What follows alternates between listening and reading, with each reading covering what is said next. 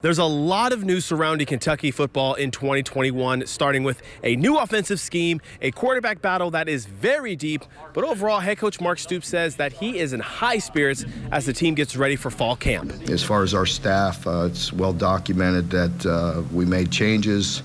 I feel good about where we're at. I was very pleased coming out of spring. I felt like we progressed probably better than I anticipated. Stoops is talking about the arrival of Liam Cohen. Cohen was on the LA Rams offensive staff prior to UK, and so far, the offensive skill players say they are excited to see this new offense in action. Getting the ball down the field, scoring touchdowns, really.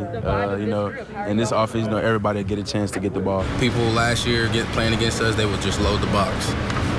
Load it this year if you want to. You see what happens. There's also a battle to see who will be the starting quarterback. Right now, there's two options on the roster who played at some point last year, and then there's Penn State transfer Will Levis. Stoops says he's in no rush to name a QB1. Despite it being a competition, Levis says the other QBs have accepted him. They've been very supportive of me, and they've been there every step of the way. They know it's going to be a competition, but there's no bad blood between any of us, so that's what I've been impressed with. An interesting thing about this year's Kentucky team, there's a lot of kids from Louisville on the squad. Wide receiver Tay Crooms, who also went to Butler, says that when he first got here, there were a lot of Florida kids, but now he's noticing the Bluegrass kids are starting to take over.